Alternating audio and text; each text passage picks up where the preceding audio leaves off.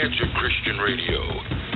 Exposing the works of darkness and declaring a life of righteousness. Your host, Pastor Bill and Valerie French. Welcome, folks, to the Luke 4:18 Radio Talk Show, the leading cutting edge of Christian radio. Today we have with us the Righteous Twins. They'll be speaking on, Is Christmas About Jesus the Christ? Folks, grab your cup of coffee, grab your sports water bottle, and sit down because you're going to be going for a ride. There's going to be truth and information that's going to teach you and educate you about the things of traditions of man versus the birth of Jesus Christ. Pastor Valerie French, would you go ahead and open up with the word of prayer? Sure. Praise God. I'm glad all you are here today. Lord Jesus, I ask that you would come and be with us today, Father God. I ask you to come and give us enlightenment, Father God, about your word, Father. Teach us your word and the truth of the scriptures, Lord, that we would become more mature in the word, Father God, and mature in our Christian faith, so that we could understand these things versus what we've been taught by the traditions of men. In the mighty name of Jesus Christ, amen. Well, praise God. Well, I have my sister here today, Barbara. Hello. I'm glad you're here. You know, we're really close to Christmas, aren't we? Just a few days away. And it just seems like it came so quickly this year. It really did. So we were getting ready for it. I thought it was a couple weeks away by now, and it's already coming up in a few days. So, you know, I was thinking about Christmas this year, and because I've been through so many years of Christmas, going way, way, way back, I've seen what's happened to it in our society. I've seen the overemphasis of some things that I think are not really that good. And the Bible speaks about this time and tradition of men in Matthew chapter 15, verse 9.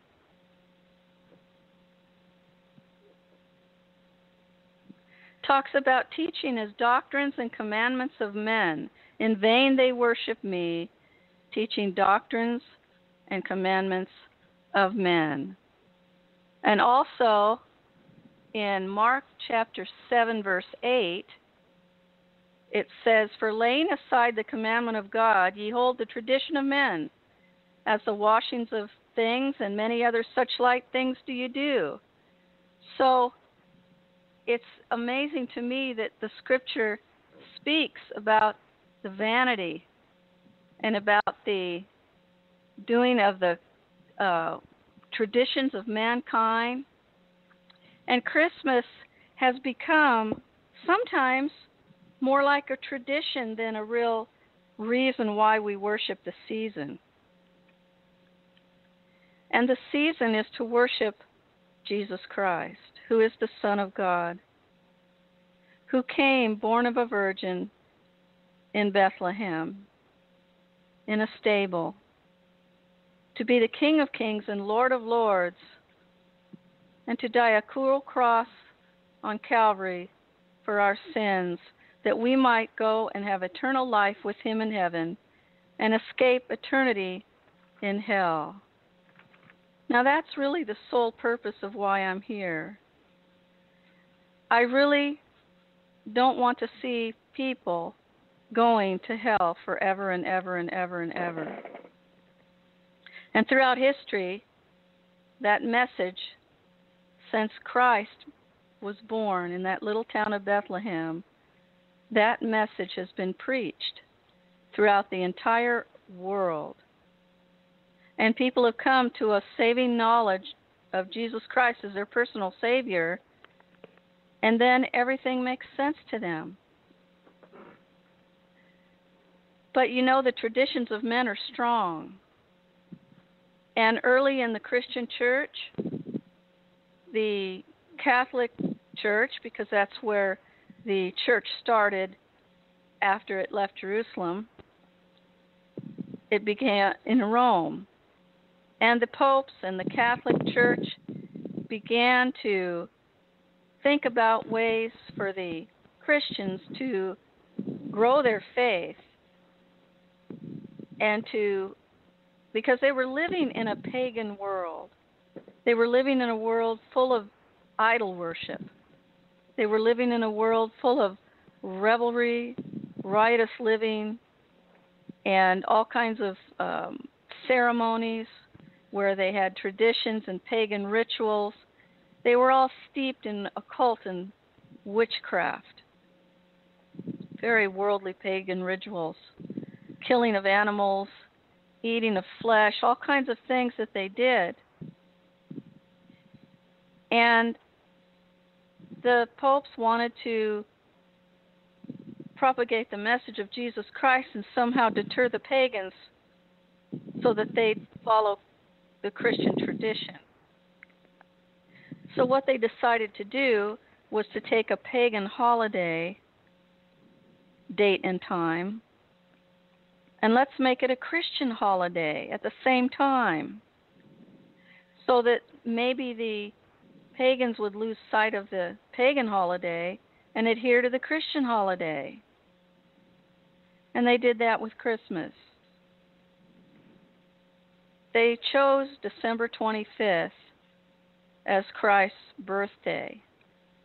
And the studies we've done clearly tell us that Jesus wasn't actually born on December 25th. But he was either born in the spring or around September. But they nonetheless made this holiday on December 25th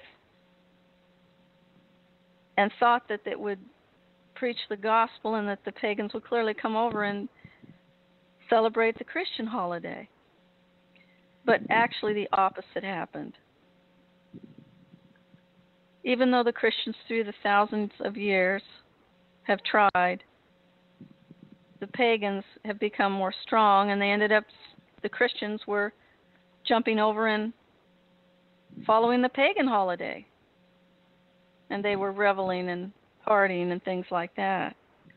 So we have this, it's almost like a religious tug-of-war that's gone through the centuries about Christmas. Although a tremendous amount of Christmas in this country came over from Europe and celebrated the Nativity, Jesus' birth, as we should, because it is Jesus' birthday on Christmas. And it's a wonderful time to reflect that birth in Bethlehem 2,000 years ago. But over the years, even when I was growing up, I celebrated Christmas as a little child. I was so excited about that day coming because I knew that I would be getting presents. And I know my mother and father loved Christmas, and my mother used to decorate the house with the garlands and the Christmas tree and all the bulbs and all the presents. Boy, Barb, you know what my mother did at Christmas. Yes, I do. We were very, very lucky little girls. Yes, we had a fantastic Christmas. Do you have any memories from Christmas? Oh, of course I do. It was just, our mother was so excited about Christmas. She had a heart of gold, and she loved giving.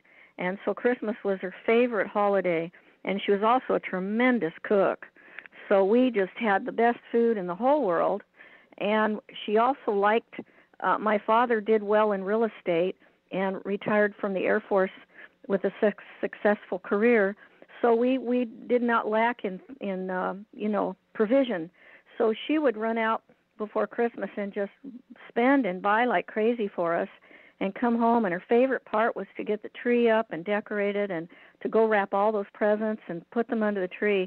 And I'm telling you, when we came down that morning for Christmas, our eyes just fell out of our heads because that tree was just packed with presents.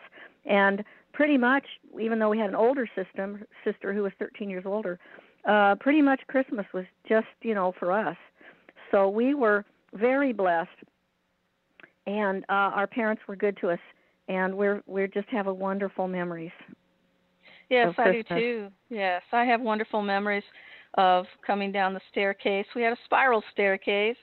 We came down the spiral staircase, and I remember the toys under the tree and the beautiful Christmas tree and the presents and the food and having friends over and things. It was a wonderful time together.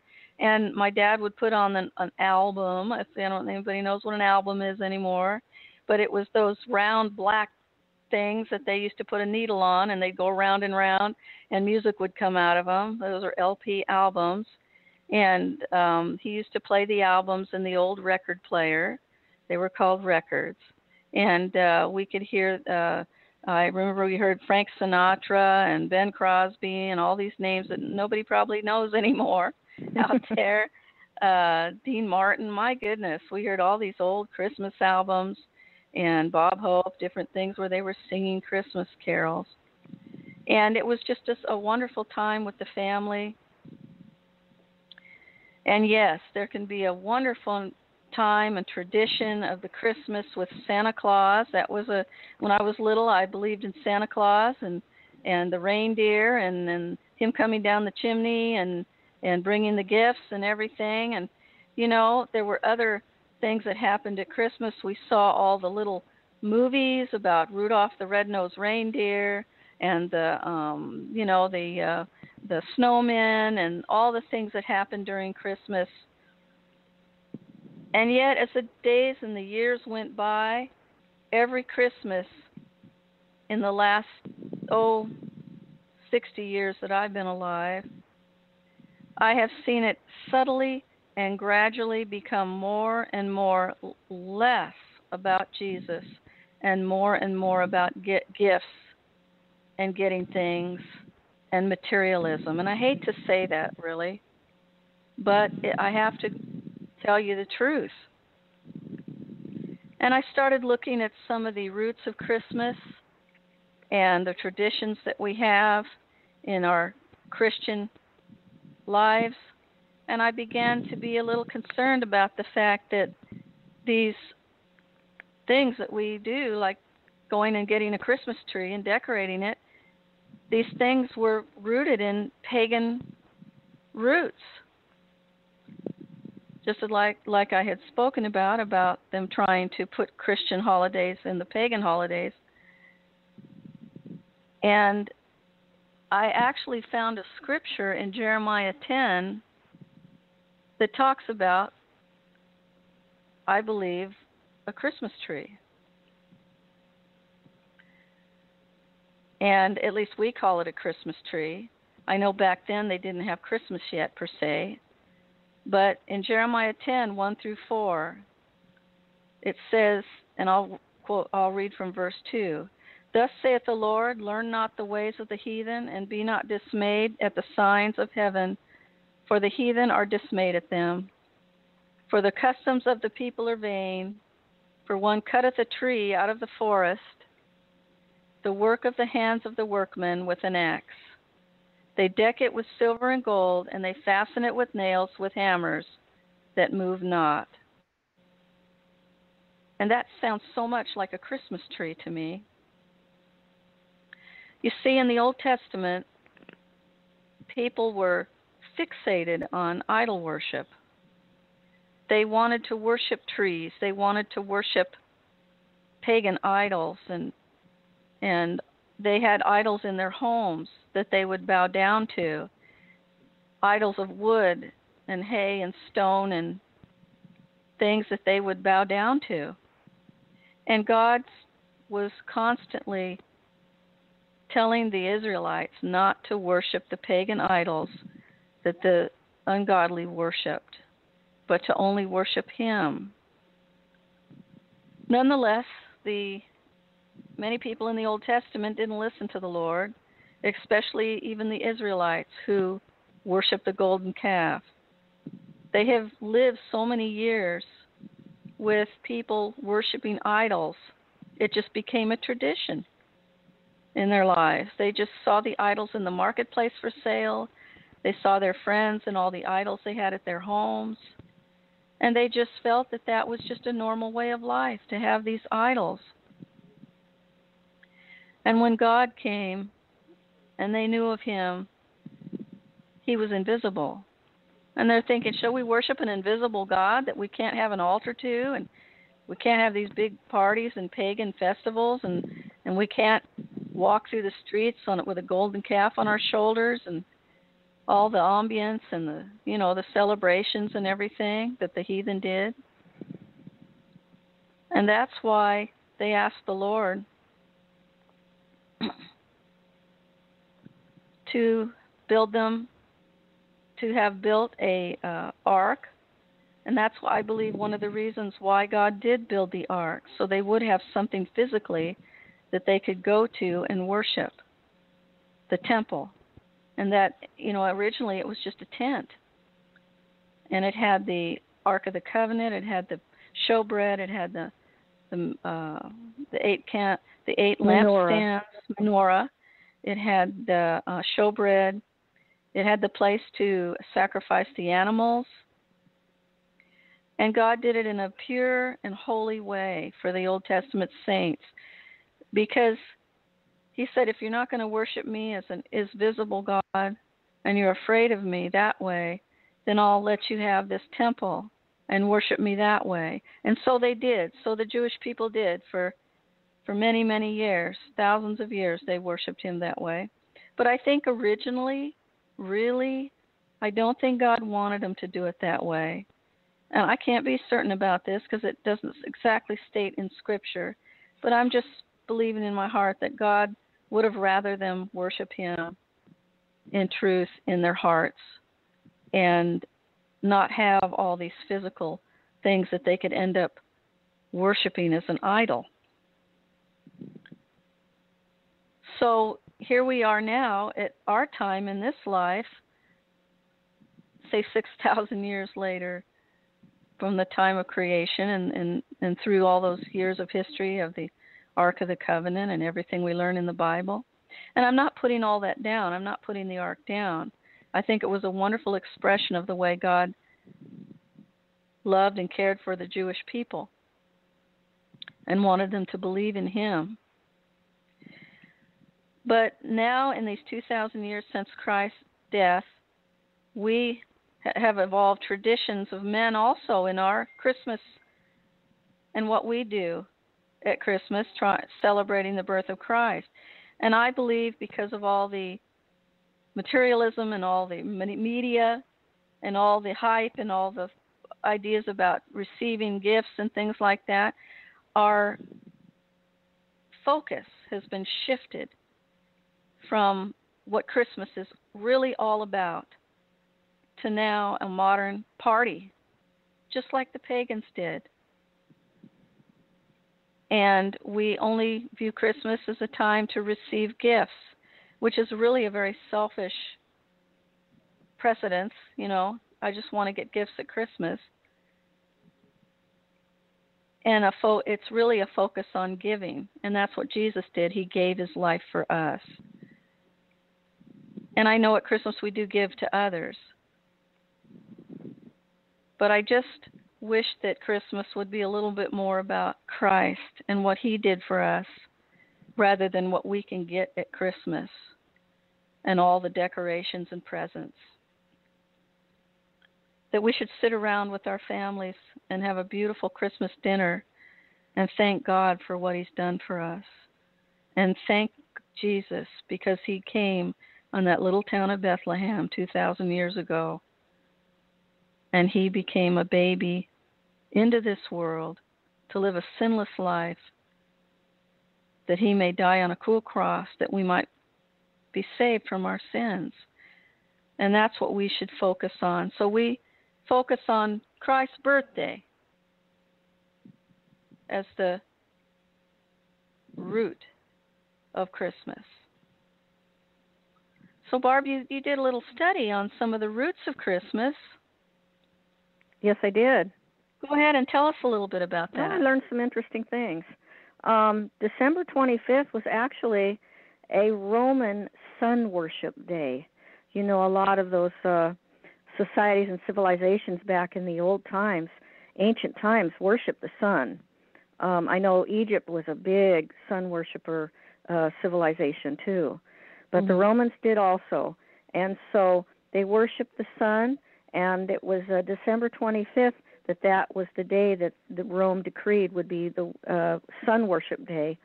And also, there was a lot of pagan ceremonies, and they were a little before December 25th. They started about December 20th up to 23rd. There was a lot of pagan Wiccan celebrations, and what they called that was they were worshiping the rebirthing of the sun, which was the winter solstice. And we know the winter solstice is on December 21st. So that's what they were worshiping, was the sun being rebirthed. And they would call it things like the unconquerable sun. And boy, but they had they also passed gifts to one another. There was gift and revelry and gambling, and like it was very pagan.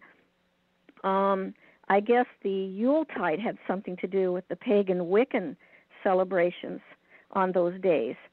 And so that was what I learned about the sun. It had something to do with Saturn also. There was something called Saturnalia, and that was another feast or celebration or sect that worshipped the sun and made it an idol. So that was the pagan roots of and why I think it evolved to the December 25th date. Also, I learned a little bit about the Christmas tree, and I thought these were very interesting. That it says here that originated in Germany. It also got its roots farther back from the Babylonian era, and actually it was a phallic symbol, if you know what that is. It's from Nimrod and Horus, which are ancient gods and goddesses, and they worshipped the phallic symbol. I don't know if everyone knows what that is. It's a penis. Yes, so they I know worship that, and they use the Christmas tree as a symbol of that. And they also, in Germany, they used to go into the forest and they used to take the oak trees, and they would actually pick an oak, decorate it in the forest, and worship it, and put silver, like the Old Testament said, put silver and gold on it. But they would leave it in the forest and not cut it. And so they would worship the trees in the forest and decorate them. And so it's interesting that a monk from the 8th century wanted to, he was a good monk, and he was against what they were doing.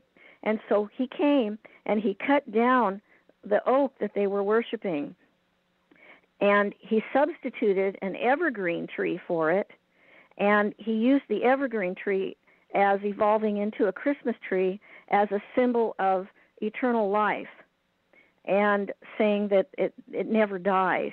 And it was a symbol more befitting Christian beliefs, and explained the Holy Trinity, because they said it reminded them it looked like a triangle, which would be the Father, Son, and the Holy Spirit.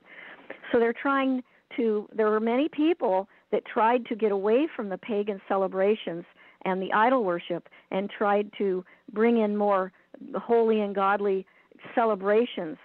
And also I learned, when I went a little farther, that the first ornaments on the trees were apples. And that represented the forbidden fruit that was eaten by Adam and Eve. And then it evolved into the little glass ornaments that we use now. And the Christmas lights, they first used candles, and they were representing the Christ, who was the light of the world.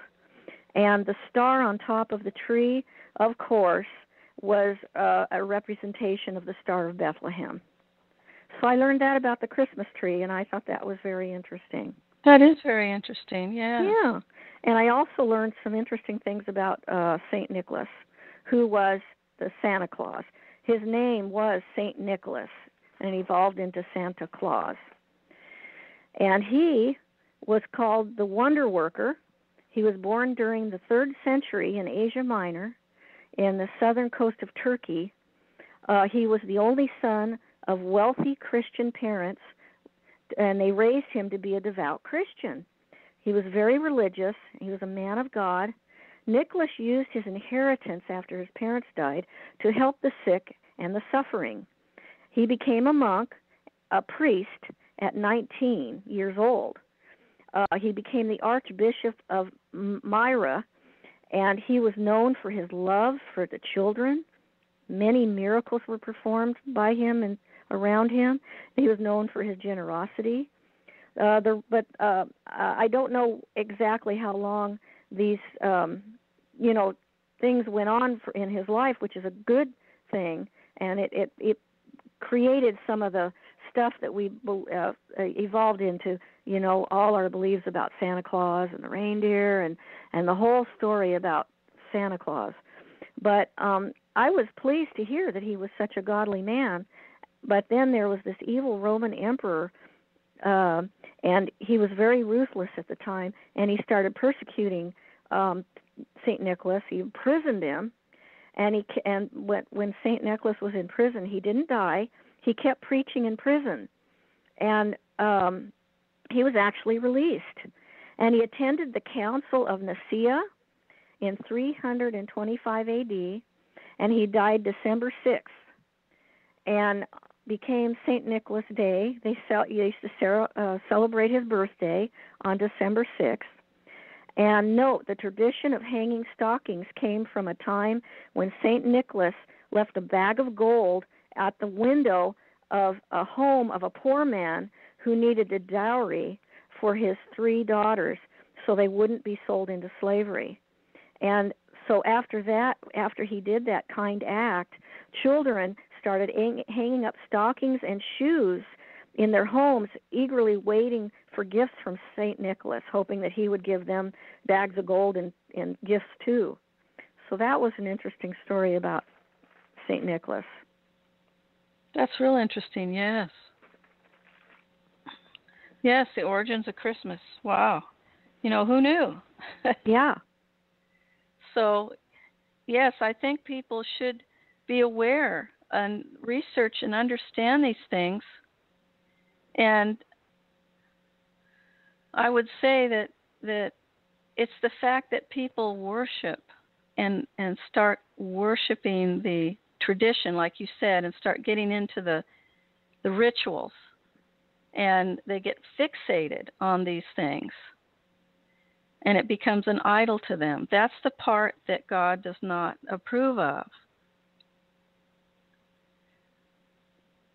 And constantly God is say, come back to me, worship me, because we should put our eyes on Jesus Christ and what he did for us, and understand the meaning as to why we celebrate his birth.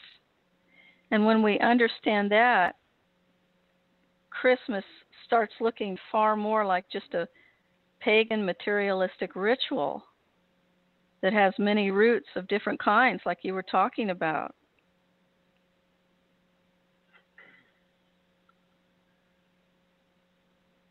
And I know that, go ahead. Well, I think that what I try to do, because we all get caught up in the materialism. We all get caught up in, oh my gosh, I got so many days and I have to buy these gifts for my loved ones and my friends, and I have to get to the post office because I only have so much time to get my things in the mail, and it's all, there's been a lot of rises in mailing costs. So now I've heard today, I was talking to a friend of mine, now instead the solution is, because the mailing costs are so high, to run into the stores and grab all the gift cards. So I have a friend who was shopping today and said that it's really hard, the gift cards get sold out. So, and I do that too. It's easier to send a gift card, and there's nothing wrong with that. But I think that what I have to do is catch myself and say, what is Christmas all about? What are we really doing? We're all caught up in what the things we need to do and how much we enjoy the beauty of Christmas. And I am very happy that now that we have a big change in government, I am so happy now that I don't feel pressure, or intimidation is a better word, by saying the word Merry Christmas. I can freely say to anyone on the streets, Merry Christmas. And they smile back and say Merry Christmas too. And then I was driving in a little town by where I live the other day, and I was smiling and pleased to see the manger scene in the middle of the town. And I was going, yes, these things need to come back. Just our freedom to say Merry Christmas. We have Christian roots in this country, and Satan was trying to destroy them all. He was trying to take it all away, and he was trying to take it all, pull it away from the memories of our, children and awareness of our new, the new generations growing up, that they wouldn't even know what the Christian background of Christmas is, and they wouldn't want it. So he was trying to do everything he could to dissolve any reference to Jesus or his birth in our celebration of Christmas.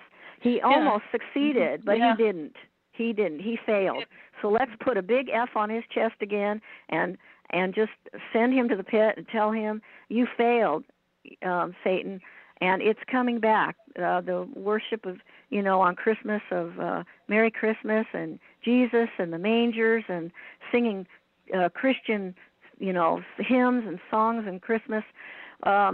We need to put more of our focus on Jesus. I like to wake up in the morning, Christmas morning, and say, Happy birthday, Jesus. Yeah. And, I think that we need to do more of supporting our local churches when they put on celebrations about Jesus. Mm-hmm. Not so much about the Christmas tree, the materialism, and all these things we mentioned, but about Jesus and his birth and what he did for us. And if we can bring all that back, and we can enrich people and move their focus away from the money and the gift buying and the greed of Christmas, that we can return to the Christmas season as a time to help one another and give to one another. I know I'll give a kudo for my husband. He's a huge giver, and if I didn't, help him, he would probably give all of it away. But he's a very big giver, and he gives to people in need, and he gives to the ministries that we support, and he's just got a big heart in that way. And he never looks for anything under the tree for him. He just wants to give to everybody else. So I'll give a big yahoo for him for that. Yes. And even, we can actually, during the time of our Christmas, we can actually get a cake and put candles on it and say Happy Birthday Jesus on it. Yeah. Think outside the box. We don't have to do all that other stuff. We can do our own. Uh-huh. And focus it more on having more nativity scenes with Jesus and things like that at Christmas. And like you said, definitely help other people. Help the poor. Help the homeless. There's plenty of homeless people around that are hungry. Oh, I have a good suggestion. Mm-hmm. One thing that we like to do, we haven't done it too often, but I really like it when we get to do it. We get sent some magazines from some ministries that we've given to for a long time, and they're very good ministries. They're big ministries, well established, and they send us catalogs every Christmas with animals that you can actually give to the ministry, and they will purchase a cow or a goat or chickens or a bicycle or something that these people in these third world countries that aren't as fortunate as we would just be absolutely, it would change their life if they could get a cow or a bicycle or a sewing machine or something simple you could give to some of the children, a goat. That would change their lives. That would mean they would have milk. And so they would be able. You can purchase packages of seeds so they can grow crops, and so we've done that, and that just warms my heart. That's just a great way to give at Christmas time. Yes, wonderful. Mm-hmm. Yep, and you could sit around talking about ways you can give things. You could have your family, everyone in the member of the family, think of a way that they can help the neighborhood or help other people, like you said, and send them a little chicken or something, and that would be a wonderful way to bring the giving part back into Christmas.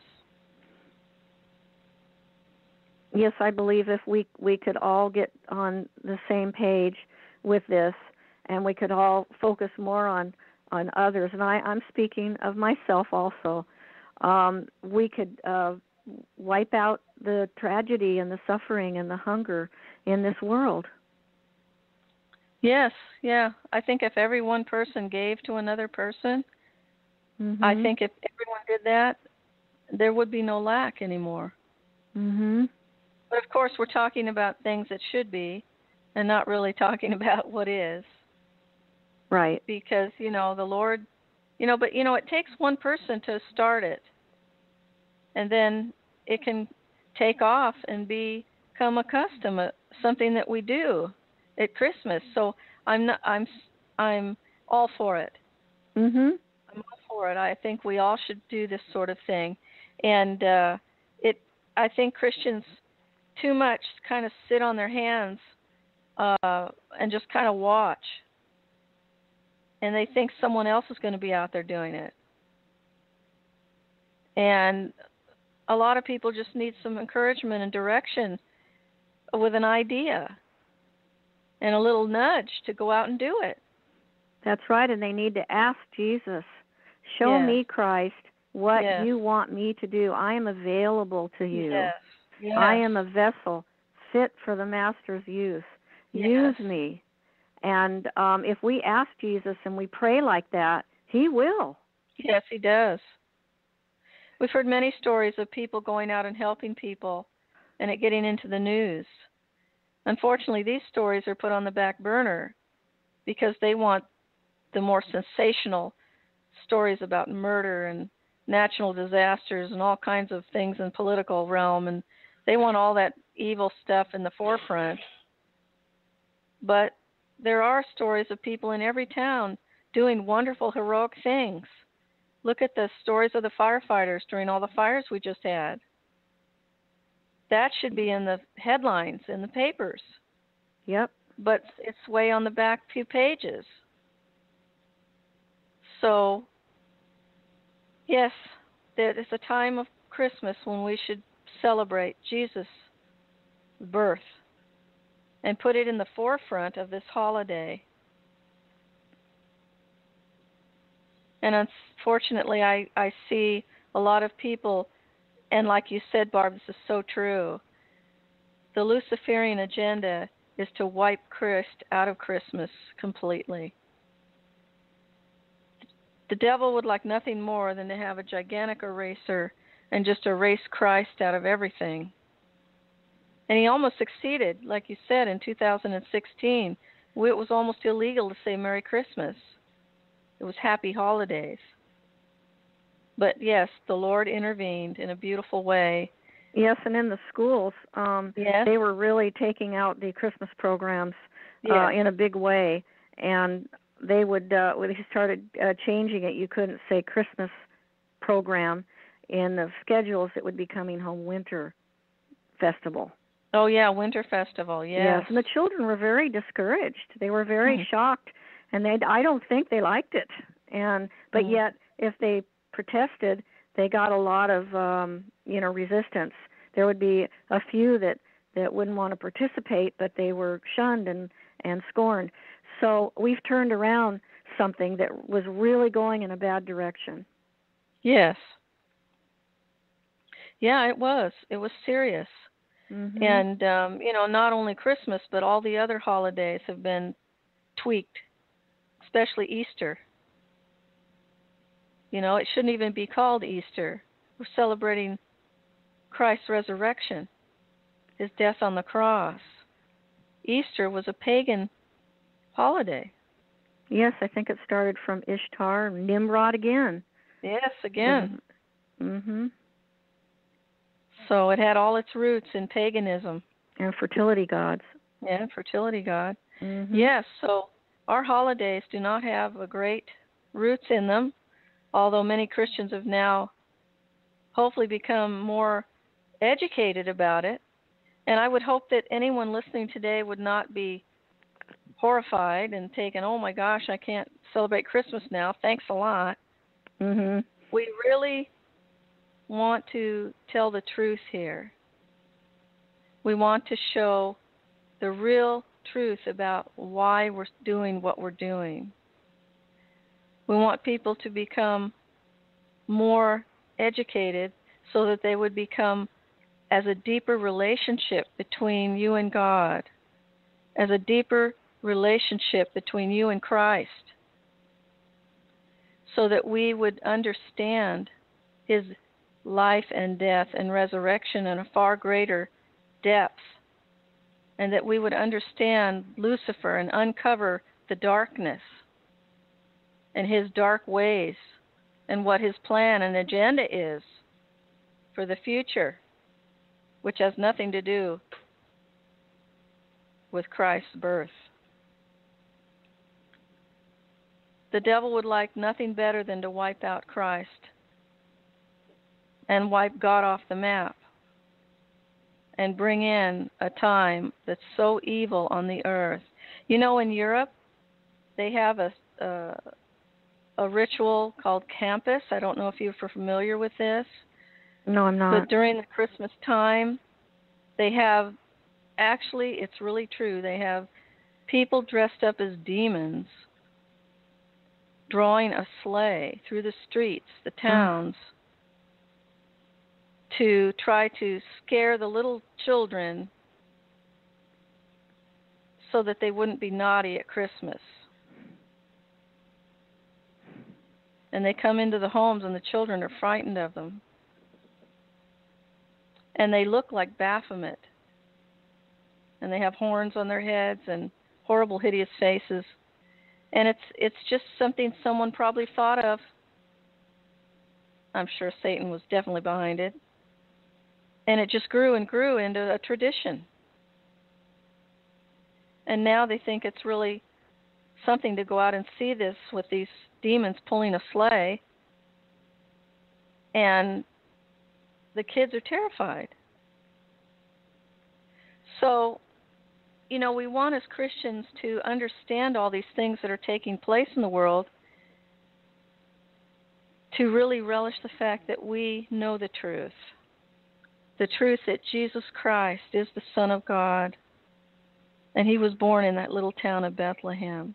You know, God would like nothing better than for all of us to have a beautiful time together of celebration of his birth, with none of these evil things around us going on.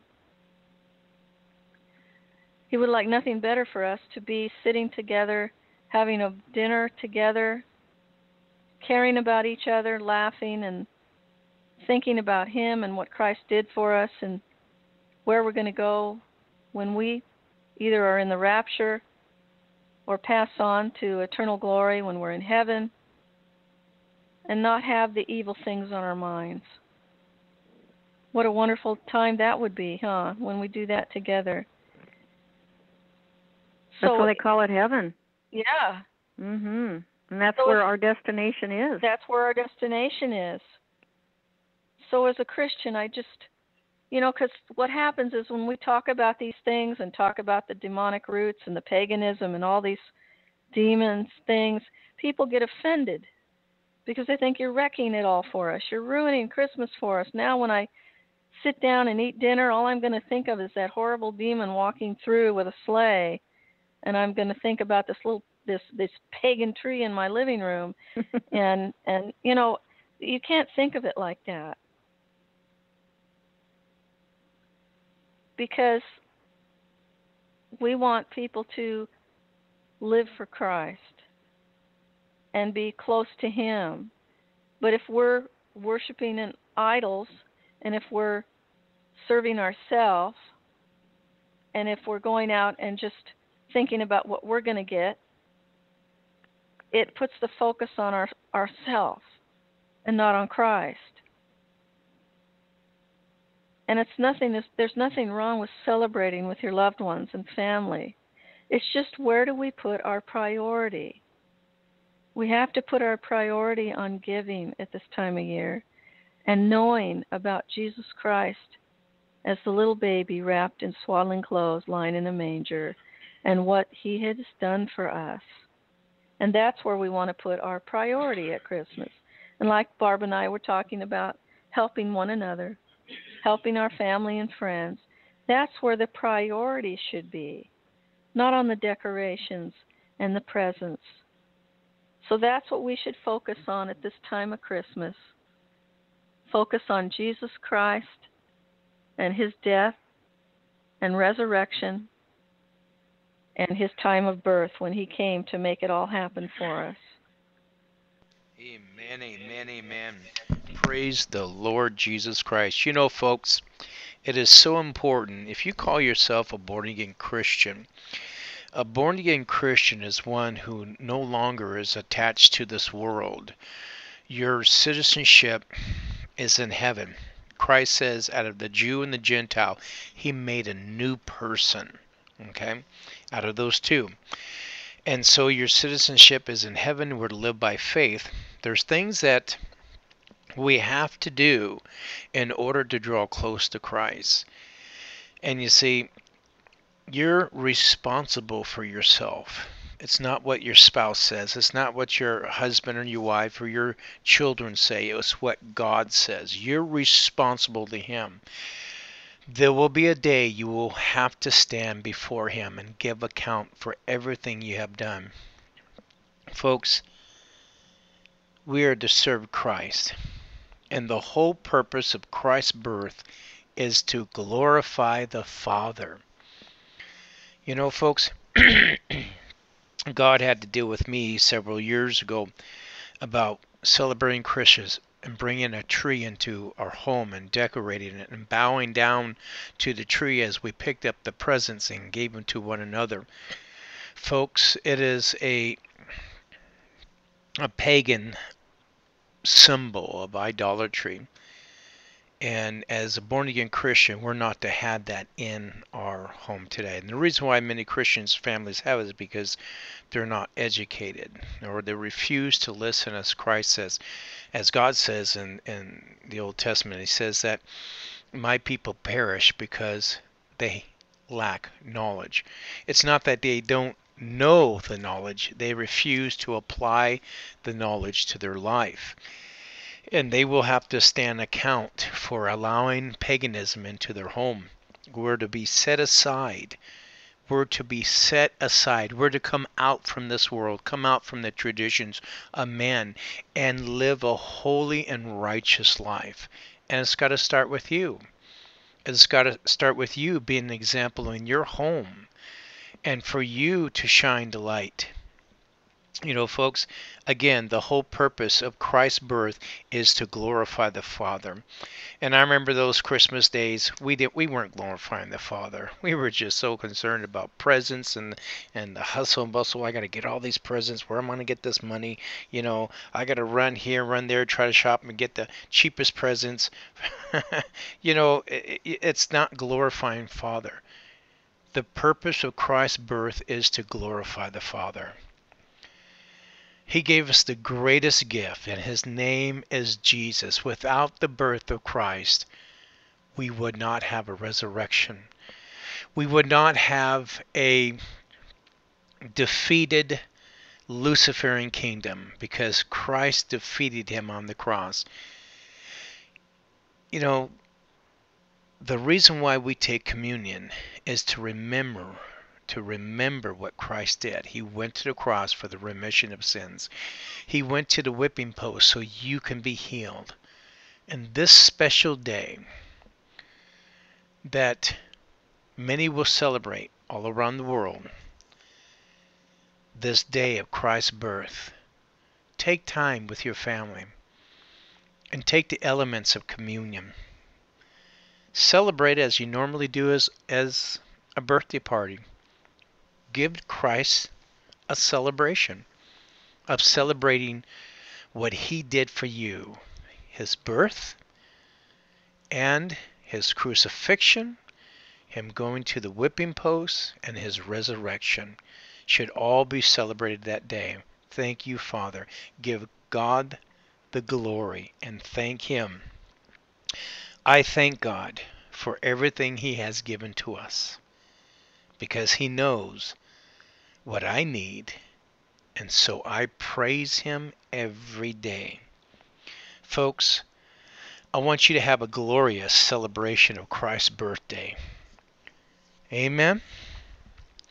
I want to thank Minister Barbara Lee and Pastor Valerie French, the Righteous Twins, for being on the show today.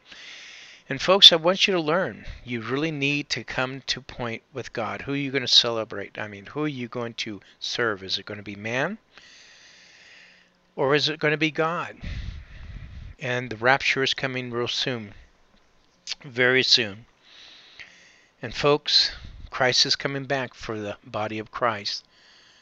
Are you really ready? I pray that you won't be caught when he comes celebrating a pagan tree. Well, God bless you. Tomorrow we will have Sherry Wakeman be your host on the Luke 4:18 radio talk show. Thank you for being with us today. God bless you now. Bye. To talk with Luke 418 radio host, dial area code 602-753-1950. Press 1. To listen live to Luke 418 radio from your cell phone, dial area code 602-753-1950. From coast to coast and worldwide on the internet via satellite, this is Luke 418 Radio Network. Luke 4:18 Radio has been commissioned in these last days to preach Jesus Christ, the Son of God, who is the only name written under heaven by which men might be saved. Our mission is to teach and train up the body of Christ in the Great Commission, to share the gospel of Jesus Christ, to cast out evil spirits, pray over the sick, that they may be healed. For the Spirit of the Lord is upon me, because he has anointed me to preach the gospel to the poor. He has sent me to heal the brokenhearted, to proclaim liberty to the captives, and recovery of sight to the blind. If this program is a blessing to you and you would like to take part in this end-time harvest of souls, join us by donating online. Go to www.luke418radio.com. God bless you.